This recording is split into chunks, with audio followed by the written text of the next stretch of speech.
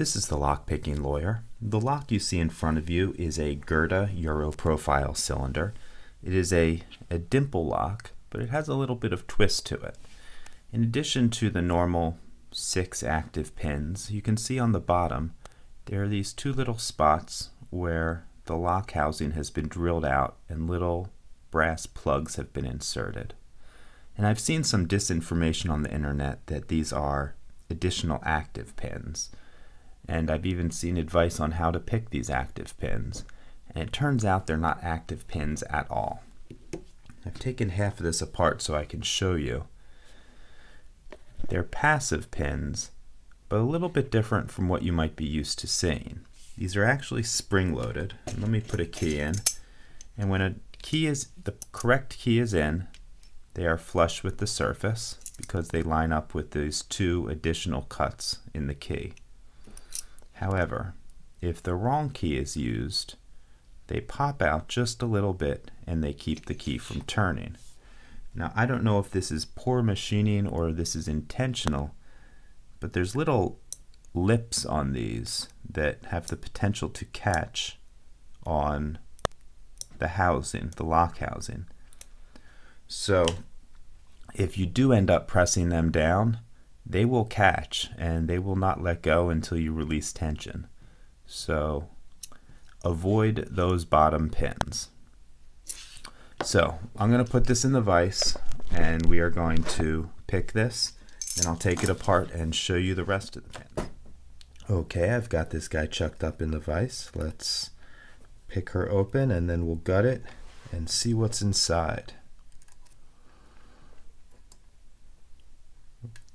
Okay, got a little click out of 3. I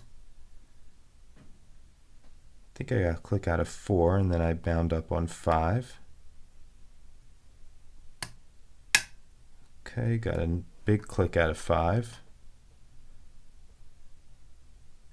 Little counter rotation and a click out of 6.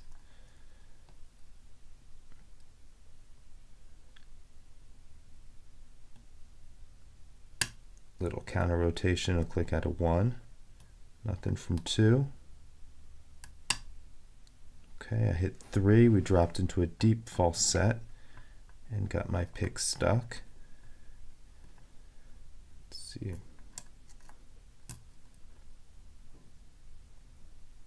Okay, I think 2 is giving me counter rotation.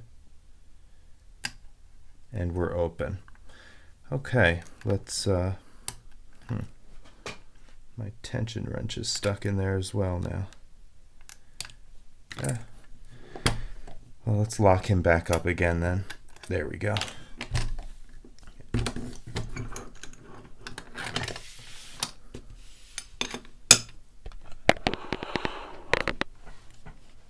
Okay, let's take the clip off of there.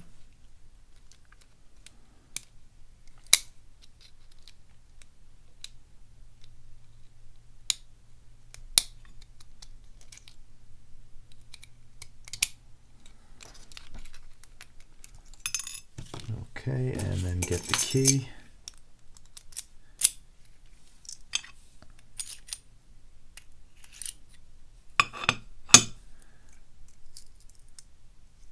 Okay, let's dump these key pins. 1 standard, 2 standard, 3 is standard, 4 is standard, 5 is standard, 6 is standard. On the core, we have, looks like an anti-drill pin here, and then an anti-drill plate. Let me get this out. Some sort of core insert here.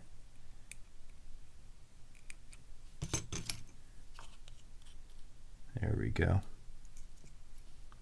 I'll put him down in the number 8 slot so we can look at him later. And then on the bottom we have those passive but spring-loaded pins. Okay, let's take a look at the active pins.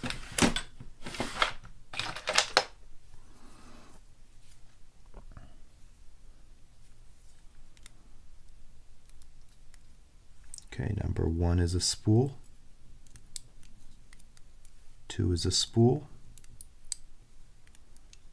3 is a, not sure what to call that. Looks like a standard, but it has a little narrowing at the end. 4 is a spool. 5 is one of those standards that narrows again. And then 6 is a spool as well.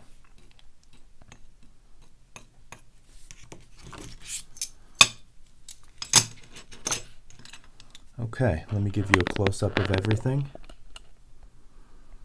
Here's the pins inside of our Gerda Dimple lock. The key pins are all standard.